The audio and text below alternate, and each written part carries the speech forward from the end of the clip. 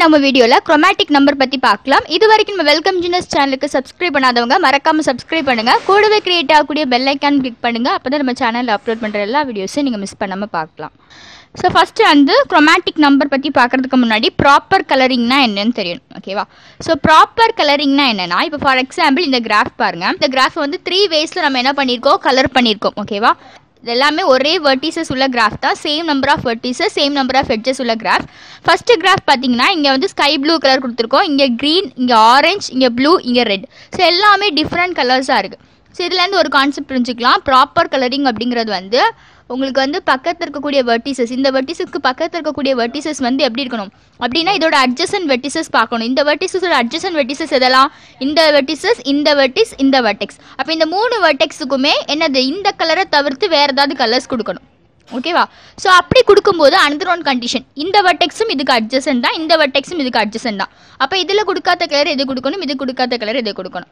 So அப்படி கொடுக்கணும். அடுத்தது இதுக்கு அடுத்த அட்ஜசன்ட் வெர்டெக்ஸ் வேற கலர் கொடுக்கணும். ஸோ இதுதான் வந்து ப்ராப்பர் கலரிங்னு சொல்லுவோம். இல்லாட்டி கிராஃப் தியரியில் வந்து கலரிங் ப்ராப்ளம்னு சொல்லுவோம். ஸோ இந்த கலரிங் ப்ராப்ளம் எதுக்கெல்லாம் யூஸ் ஆகுது அப்படின்னு பார்த்தீங்கன்னா, கோடிங் தியரியில் யூஸ் ஆகுது.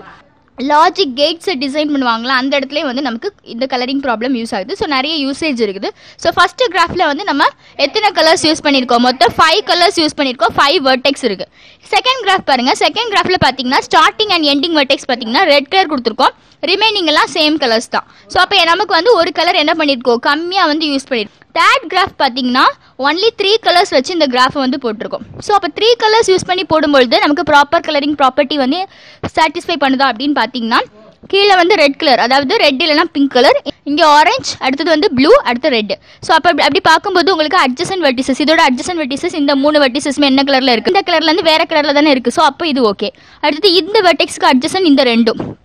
ஸோ அந்த ரெண்டும் பார்க்கும்போது டிஃப்ரெண்ட் கலர்ஸில் இருக்குது. இதோட அட்ஜசன் இந்த ரெண்டு, அதுவும் டிஃப்ரெண்ட் கலர்ஸ் இருக்குது. இதோட அட்ஜசன் இதுவும் இதுவும். ஸோ அது எல்லாமே டிஃப்ரெண்ட் கலர்ஸில் இருக்குது. ஸோ அப்போ இப்படி இருந்துச்சுன்னா இது நம்ம ப்ராப்பர் கலரிங்னு சொல்லுவோம்.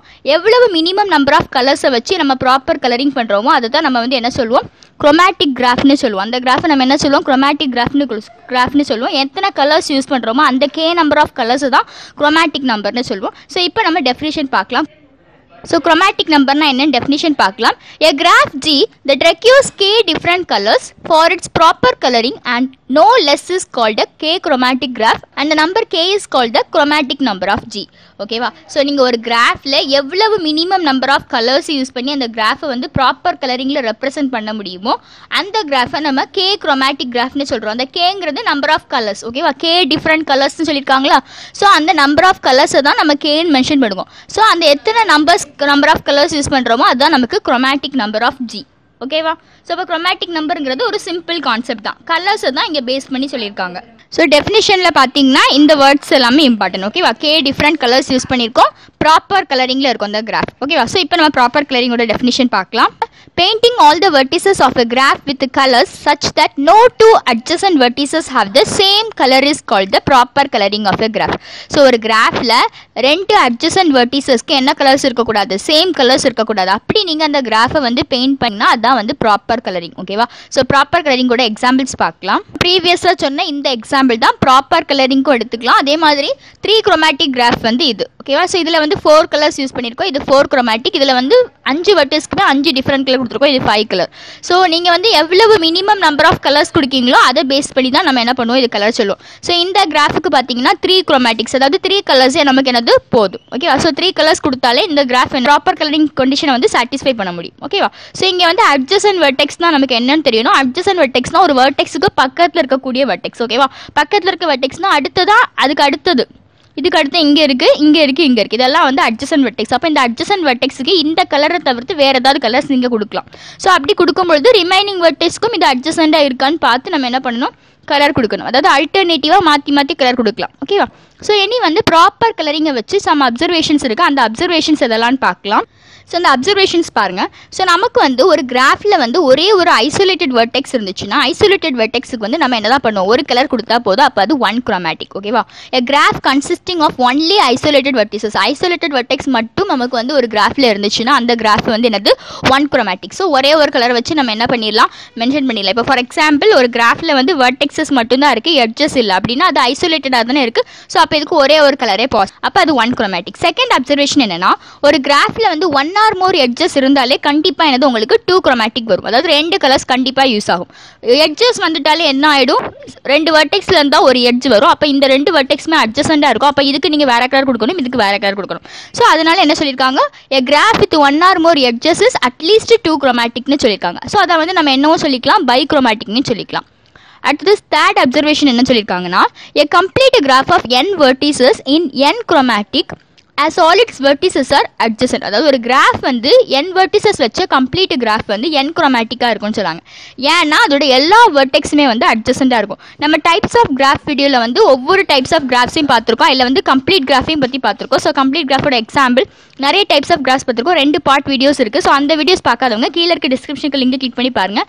மேலே கார்டு கொடுக்குறேன், அதையும் கிளிக் பண்ணி பாருங்கள். ஸோ இப்போ இதுக்கு எக்ஸாம்பிள் பார்த்தீங்கன்னா ட்ரையாங்கிள் சொல்லலாம். ஸோ ட்ரையாங்கிளும் வந்து ஒரு கம்ப்ளீட் கிராஃப் தான். எத்தனை வெர்டெக்ஸ் இருக்குது, 3 வெர்டெக்ஸ் இருக்குது. எத்தனை கலர்ஸ் தேவைப்படும், 3 கலர்ஸ் தேவைப்படும். ஓகேவா? So 3 chromatic. ஓகேவா? ஒரு ட்ரையாங்கிள் வந்துட்டுனா அதில் வந்து இந்த வெர்டெக்ஸ் எல்லாமே எப்படி இருக்கும், அட்ஜசண்டாக இருக்கும். 3 கலர்ஸ் தேவைப்படும். அடுத்தது ஃபோர்த் அப்சர்வேஷன் என்ன கொடுத்துருக்காங்கன்னா, எ graph consisting of simply one circuit with n greater than or equal to 3 vertices is 2 chromatic if n is even and 3 chromatic if n is odd. So இந்த கான்செப்டை பற்றி தெரியணும் அப்படின்னா உங்களுக்கு வந்து ஃபோர்த் அப்சர்வேஷன் வந்து சர்க்கியூட்டை பேஸ் பண்ண அப்சர்வேஷன். ஸோ நம்ம வாக், பாத், சர்க்கியூட் இதுக்கெல்லாம் வந்து செப்பரேட்டாக வீடியோ பார்த்துருக்கோம். ஸோ அந்த வீடியோஸ் பார்க்காதவங்களும் கீழே இருக்க டிஸ்கிரிப்ஷனுக்கு லிங்க் கிளிக் பண்ணி பாருங்கள். மேலே கார்டு கொடுக்குறேன், அதையும் கிளிக் பண்ணி பாருங்கள். ஸோ இங்கே என்னென்னா, ஒரு கிராஃபில் ஒரே ஒரு சர்க்கியூட் இருக்கு with n greater than or equal to 3. அந்த சர்க்கியூட்ல வந்து மினிமம் நம்பர் ஆஃப் வெர்டெக்ஸ் வந்து 3ல அல்லது அதுக்கு மேலே இருந்துச்சு அப்படின்னா அந்த சர்க்கியூட் வந்து கண்டிப்பாக எப்படி இருக்கும், 2 குரோமேட்டிக்காக இருக்கும். இஃப் n is even, அதாவது நம்பர் ஆஃப் வெர்டெக்ஸ் வந்து ஈவனாக இருந்தால் அது 2 குரோமேட்டிக், இல்லைன்னா அந்த சர்க்கியூட் வந்து எப்படி இருக்கும், 3 குரோமேட்டிக்காக இருக்கும் ஆடாக இருந்தால். ஓகேவா? ஸோ சர்க்கியூட்டுக்கு எக்ஸாம்பிள் பார்க்கணுன்னா, இப்போ ஃபார் எக்ஸாம்பிள் இந்த ட்ரையாங்கிள் கூட நமக்கு என்னதான் ஒரு சர்க்கியூட், இதில் எத்தனை வெர்டெக்ஸ் இருக்குது, 3 வெர்டெக்ஸ் இருக்குது. அப்போ 3 வெர்டெக்ஸ் இருந்தால் அது என்னது, ஆட் நம்பர். அப்போ 3ங்கிறது ஆட் நம்பர். அப்போ எத்தனை கலர்ஸ் தேவை, 3 குரோமேட்டிக்.